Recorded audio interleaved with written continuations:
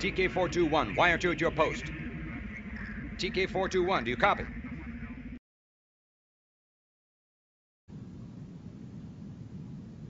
Hello, this is Pilot TK421, leaving my post to bring you a post.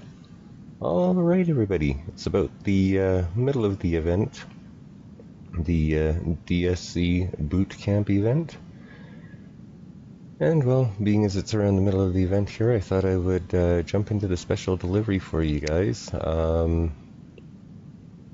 Overall, there's a lot of good stuff in here. The Sheriff's Demeter, the Hornet, the Magnetar, Sheriff's Magnetar that is, sorry.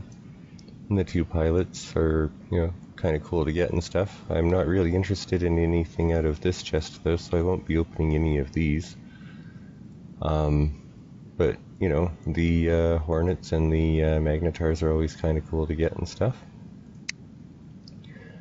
In the middle chest here, I definitely wouldn't mind getting the Megalodon or Orochi, just because I really, really like the limited editions that they come out with for these robots.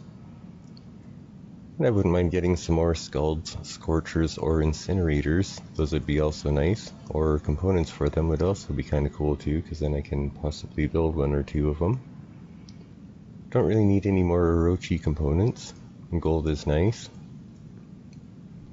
I wouldn't mind a wild paint job for Orochi, because, it's always nice to have a different paint job in case you have weapons that, or have a different color or whatever that you'd like to go on there.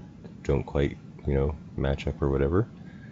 And I got a Ghost Pilot that I, I'm already using, so I don't really need another one of those. A Nitro unit would be really cool, and well, if I get power cells, I'll take them. And this is the chest here that I'm going to be going after mostly. Apparently you only needed to get 100 chests open to get a guaranteed Fafnir, so I'm going to try for that. If I happen to get it sooner though, I'll probably just jump over to the middle crates there, the 150 ones, and see if I can't get a Megalodon there. But other than that, I wouldn't mind picking up some of these weapons, the Scatty, the Snare, and the Hell. And the pilot wouldn't be bad for when I do happen to get the robot here, the Fafnir. And components are always cool, because I can always build, weapon or something out of those. And components for the Fafnir would be kind of cool, as well as the gold that passed by there. And, well, power cells. Yeah, I could use power cells, I suppose. Not really, but I'll always take them if I get them.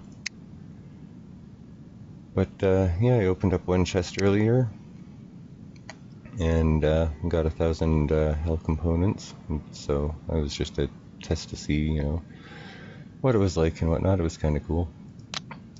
Anyway, I've got enough the tokens here to actually get the guaranteed one, but like I says, if I happen to get the Fafnir before, I'll probably end up jumping over here to try and get a Megalodon or something. But that being said, I will probably just duck on out here, and I will bring you the chest opening, so stick around.